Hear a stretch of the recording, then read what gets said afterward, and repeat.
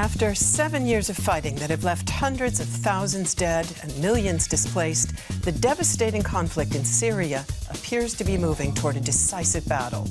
Russian and Syrian warplanes have been bombarding the outskirts of Idlib in northwestern Syria, the last remaining rebel stronghold. Over 3 million people are trapped in the city. This week, the United Nations warned of an impending humanitarian catastrophe with thousands of casualties and the risk of mass flight by those who can get out. Germany and other Western countries are considering retaliatory action should Syria's military resort to poison gas during an offensive. Is Idlib the so-called endgame in Syria?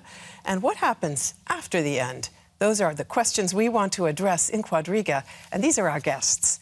Maissun Melhem is of Syrian origin, and she works on DW's Arabic show. She believes the battle for Idlib could be the endgame for rebels in Syria, but its legacy could start a new hard time for both Turkey and Europe. And we're very glad to have Posener on the program once again. He's a commentator for the daily newspaper Die Welt, and he says Germany should join the Allied military coalition to prevent a massacre by the Syrians, Russians, and Iranians in Idlib. Better late than never. And finally, it's also a pleasure to have Lüders back with us once again. He's a Middle Eastern expert and author of several books about the region. He says Assad will stay in power, but the next conflicts within Syria are already looming. So let me start out by asking all of you to talk a little bit about the current situation in Syria and in particular in Idlib. And Maissun, to you first of all, what are you hearing from family, friends, acquaintances in Syria, both about what they're expecting to happen and about the situation in Idlib in particular? Well, first of all, I come from a place in Syria which hasn't witnessed the war, actually, because I come from Latakia, and Latakia was saved during this last 7 years. But, you know, I can tell you that most of people in Syria are tired from the war. So the Syrian regime, or maybe the war, managed to let them reach a point where they only think about their own survival. So they are really sad about what is going to happen in Idlib, but they don't think much about it because they are so consumed about their daily struggle to survive under a very bad economic situation, even in the safe places of Syria. And maybe because they see no way out of this situation they are living in.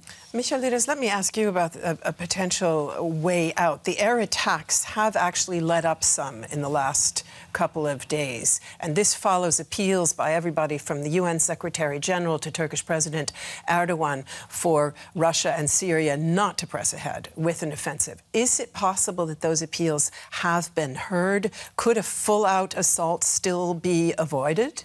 It's very difficult to say. In theory, yes. The Russians have made it clear that they want to eliminate all of these jihadi fighters in the region of Idlib. So there's a strong likelihood that they will go for military action. But at the same time, they are, of course, also worried that their image is getting tarnished, and they will try probably to pursue a salami tactics, if I may say so. So go step by step and then see what's going to happen.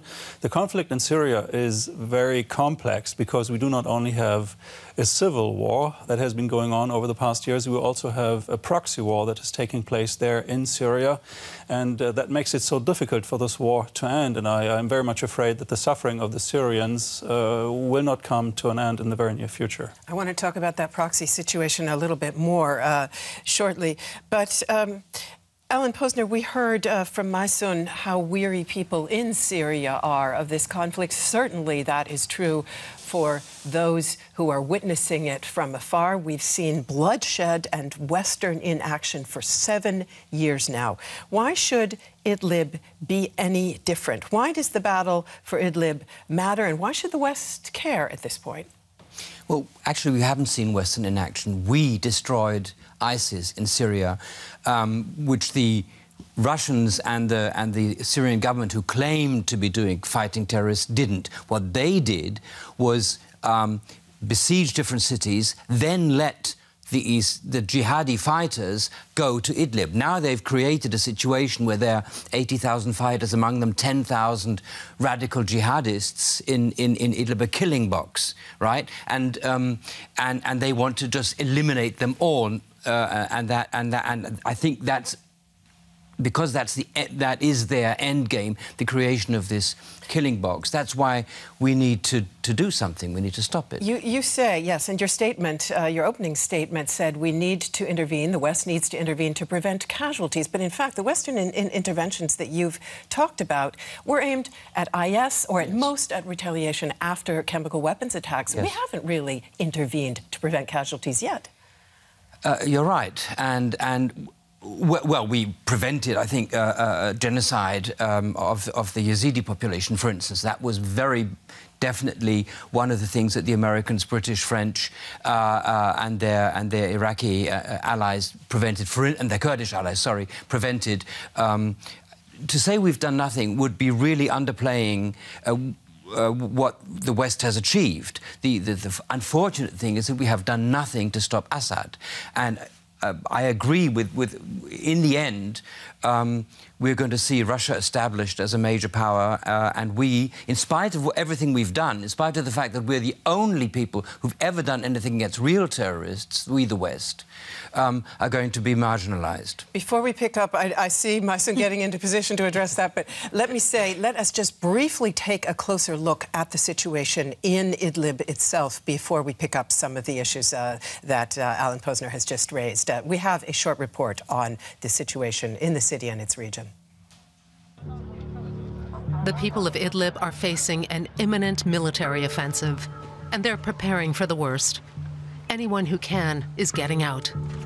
Those who remain are seeking shelter in makeshift bunkers.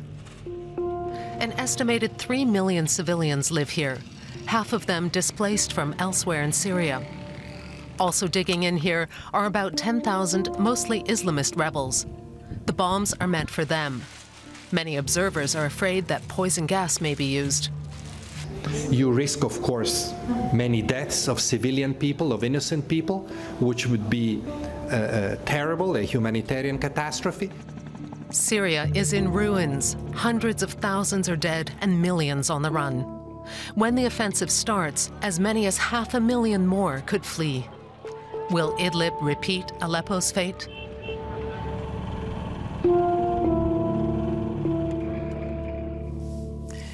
Maissun, as we just heard there, the rebels make up a disproportionately small share of the population of this area at the moment. Why is the government so determined, in its own words, to liberate Idlib? We're talking about over 3 million civilians, 10,000 rebels? I mean, was it different than this in other places and cities in Syria, like Daraya and Douma and East Aleppo and Homs and many other places where the regime insisted on evacuating almost everyone who doesn't want to cooperate with them and send them to Idlib? I think this 10,000 rebels in Idlib are very useful and very convenient for the regime to retake the region, the province of Idlib again, because it's the last stronghold of the opposition and of anyone who was saying no to this regime.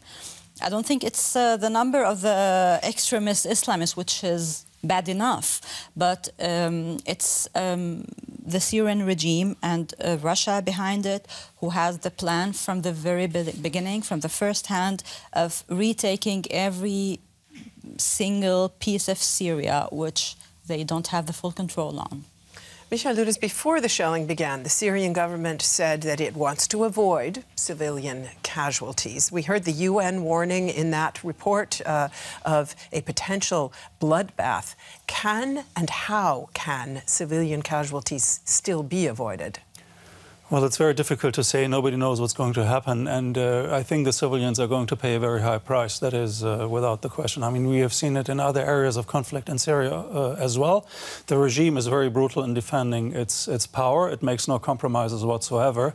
The error in the Western conception, in my view, when it comes to the warring parties in Syria, is simply that they believe that they are good guys who are waging the war in a more humane way, who are going and willing to establish a new Syria, which is not really in the making for the time being. And this is different reasons. We do not only have the situation in Syria itself that we have to look at, we also have to note that Syria is in the middle of a geostrategical struggle between different actors, and it is very, very important to understand this. It is the Western countries, especially the United States, but also the European Union, plus Turkey and the Gulf Arab states, that decided to topple the regime of Bashar al-Assad when the revolt in Syria started in 2011, not because he is a brutal dictator, which of course he is, but because they wanted to install a regime that is pro-Western rather than pro-Russian. However, both the Russians, the Iranians and the Chinese were not willing to have the West succeed in Syria, and in the end they were more unscrupulous, smarter in understanding the setup of the Syrian conflict, and they managed for the regime to regain control of most of the country. Okay. I want to pick up on that in a moment, but bringing it back to Idlib itself, what would you expect from the rebels themselves? Would you expect them to use the civilians essentially as hostages and shields? The jihadi rebels, undoubtedly, they will do so. They have been doing so in the past weeks already. They do not care about civilian casualties. They are no different in their mentality from those holding power in Damascus. And it was a strong error of Western countries to support these people, believing that they could bring about change in Syria. These jihadi fighters, where do they come from? I mean, it's quite amazing to see that most of these jihadi fighters are close to al-Qaeda. Nevertheless, these fighters have been supported in the past by the Gulf Arab states, by Turkey, and also by the Western countries, who let Turkey and the Gulf Arab states do whatever they pleased. They were, if I may say so, useful idiots, who now are, of course, a problem for everybody, because Turkey is not willing to accept these people as refugees. If these 10,000 people left Idlib, there would be no need for a struggle for Idlib from the point of view of the regime. But the Turks, of course, are not willing to take these people in, because it would mean creating a domestic problem for Turkey itself. And indeed, Alan Posener, Turkey has now closed its border to northern Syria, in other words, to Idlib. What do you see as the potential implications of an all-out offensive in Idlib in terms of the kind of regional politics that Michael Lüders is talking about, but also in terms, of course, of refugee flows? Just one short correction. There are 80,000 fighters, more or less, in Idlib, of whom 10,000 are the kind of jihadists you talked about. But 70,000 are people who took up arms because the regime oppressed them, and not because the West used them as idiots, as you say, useful idiots against Assad. So I think we need to...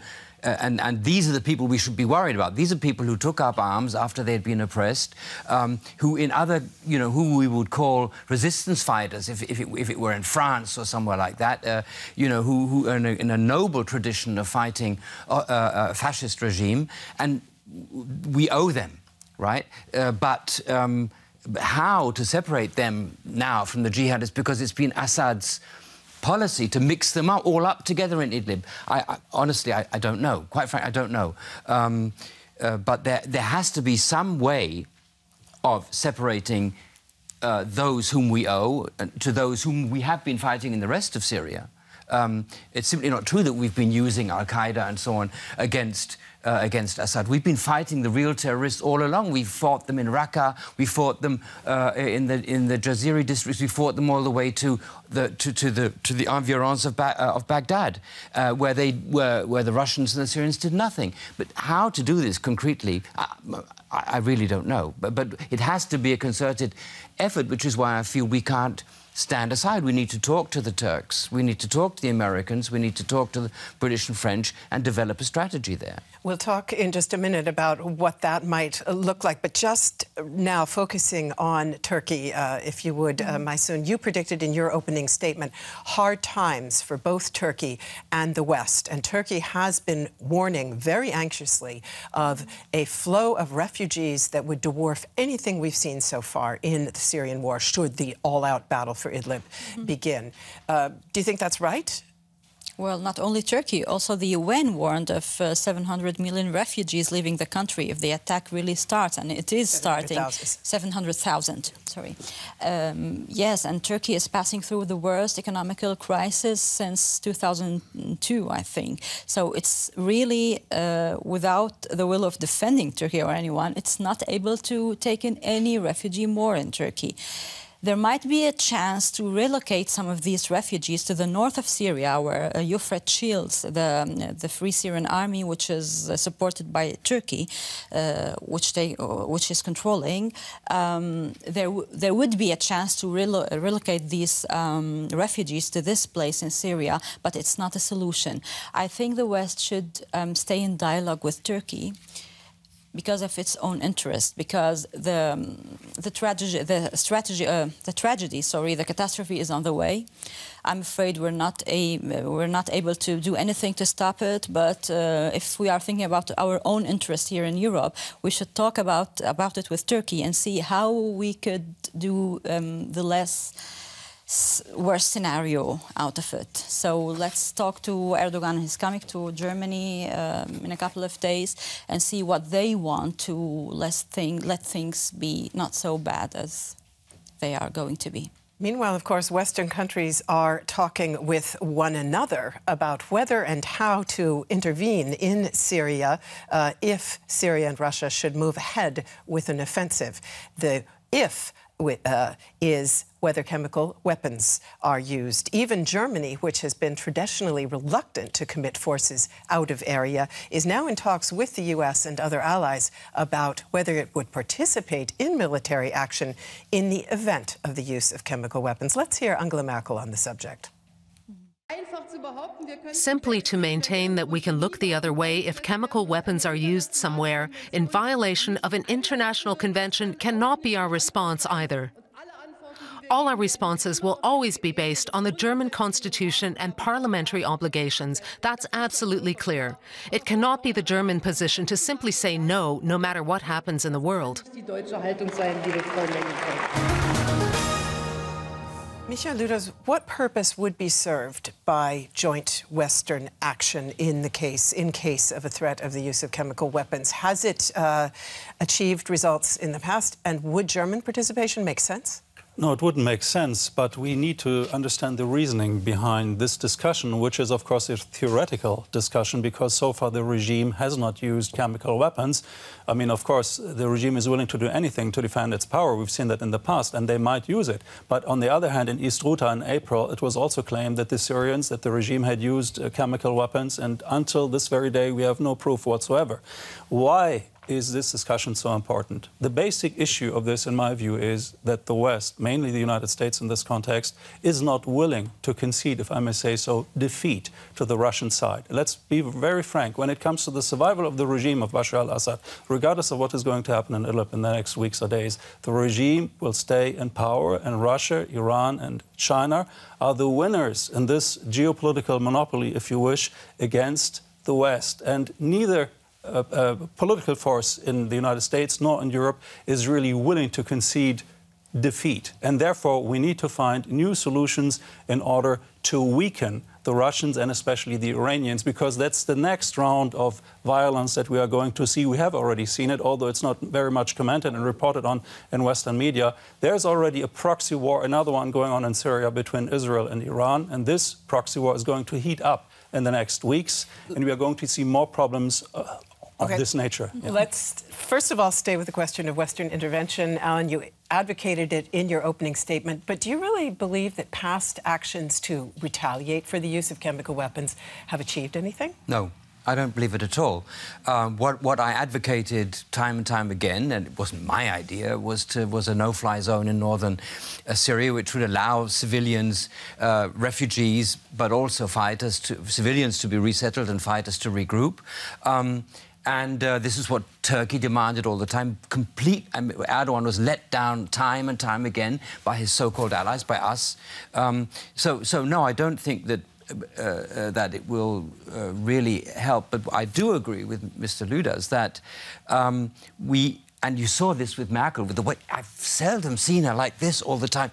We don't want to concede total defeat. And I think that's a perfectly natural and correct reaction. It's too late, really, but it's better late than never.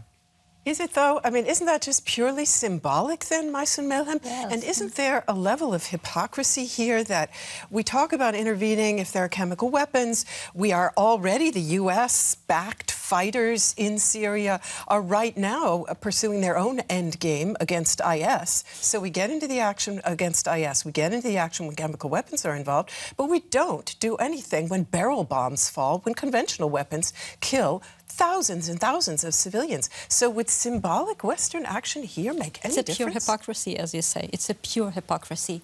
And, I mean, Bashar al-Assad and his allies killed much more people using bombs than the 2 or 3 times which we suspected of him having used chemical weapons. I think the point is more about claiming more power for Germany. And Ursula von der Leyen, Germany defense minister, said it in April this year. We are now trying to obtain a permanent seat in the Security Council in the UN. And this put us in front of new jobs on the international level, and which means we might be able to join any military action in Syria. She said it, like, very frankly.